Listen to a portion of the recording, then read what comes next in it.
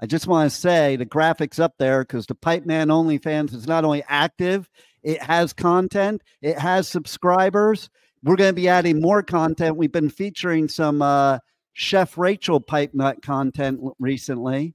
We did do one piece of content that was Pipeman content, which I showed them where this was something, you know, a naked pic of them implanting a chip into my arm.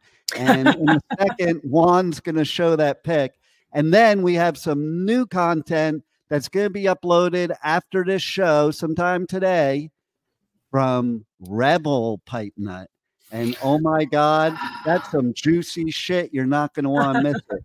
It includes feet and douchebags, I think. I can't remember. There's